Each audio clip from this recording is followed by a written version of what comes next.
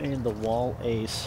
A fish this size is able to travel 85 miles upstream in the Missouri River and be available to anglers up there. Researchers are using radios to track fish movements in the Missouri River between Helena and Great Falls. And what they're finding is highlighting the importance of the entire watershed.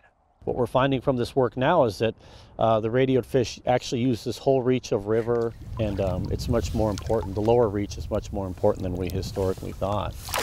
They used to believe that fish would stay in the same area of a river for their whole life. But when they found a brown trout that traveled from the Sun River in Great Falls more than 90 miles to a tributary near Wolf Creek, their assumptions soon changed.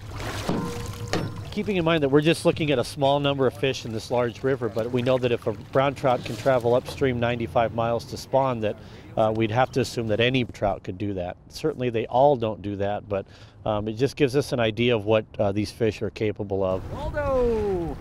Right. This study, which began with monitoring trout, has expanded to include other species.